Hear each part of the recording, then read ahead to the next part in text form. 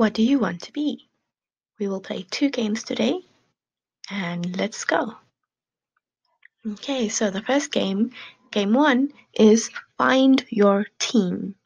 You will try to find your team in this game, but before we start, we need to review.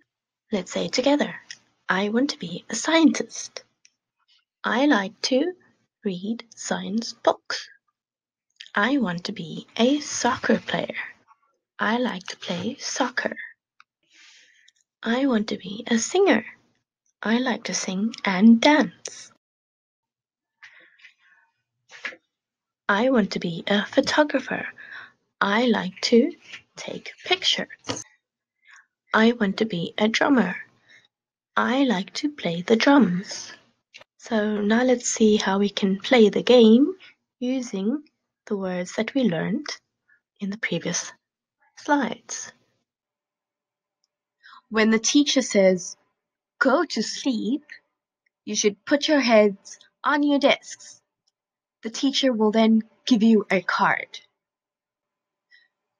When the teacher says, "Wake up," look up and look at your card. Then your teacher will tell you to stand up and go and meet your friends so that you can find your team. But how do you find your team? Well, you need to ask a couple of questions to do that. You must ask the question, what do you want to be? The friend who you ask will look at their card and answer depending on what their card says. So maybe it says, "I want to be a soccer player. I like to play soccer." Now it's your turn. Your friend asks you, "What do you want to be?" And you respond, "I want to be a soccer player. I like to play soccer." You are now friends. So now you can go and find the rest of your team by asking the question, what do you want to be? Now you go and meet a new friend and you ask, what do you want to be? And they look at their card and say, "I want to be a painter. I like to paint pictures." Then they ask you, what do you want to be? You look at your card and say, "I want to be a soccer player. I like to play soccer." You are not friends. So you say goodbye and go and meet new friends to find your team. When you find your whole team, you come to the front to find me. And I will ask you, what do you want to be? And you will respond, "I want to be a blah blah." And give your cards to me. Let's review. So you will go and meet your friend and ask, what do you want to be? Your friend will look at their card and say, "I want to be a drummer, singer, painter, soccer player, scientist, or photographer." Now, how many people are in each team? I will write the number on the board. If you have any questions, raise your hands. Let's play.